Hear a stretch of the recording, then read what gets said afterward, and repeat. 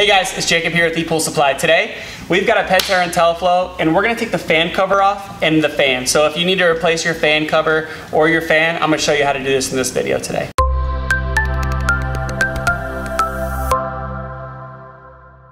All right guys, so as you can see, we got the fan cover here.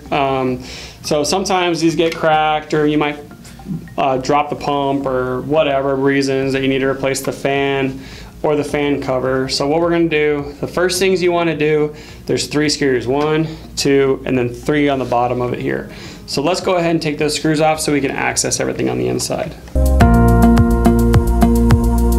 So as you can see here, so this is your ground level. Getting this one out would be pretty hard. You'd have to get like a L wrench with a screw tip on the end of it.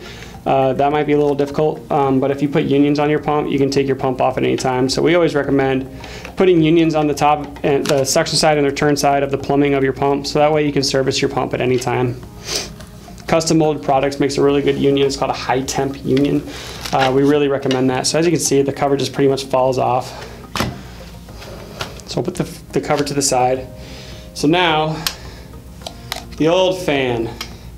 So this is kind of a weird one. So what you're gonna wanna do is take a flathead screwdriver, you pin it in there, and you're gonna wanna your first instinct is to go away from it like this. Don't do that. You wanna grab the inside of the metal and then kind of pull away, and the fan will literally just come right off. See? So then now it started, and now my fan's off. So fan blades get broke. People sometimes accidentally hit it with a screwdriver in the back. So it's really that easy. When I was telling you to pinch in between, so pretty much what it was I stick my screwdriver through this hole right here, and then it grabs the inside right here, and that way it kind of wedges that plastic off. So now when you want to put your fan cover, the new fan cover back on, all you do is push. So you can even give it a little tap, and then this metal should sit flush or maybe a little bit out of this plastic here, and your fan cover and your fan just nicely turns. So now everything's in reverse.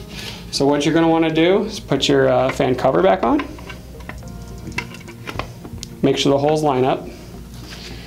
Go back to Phillips.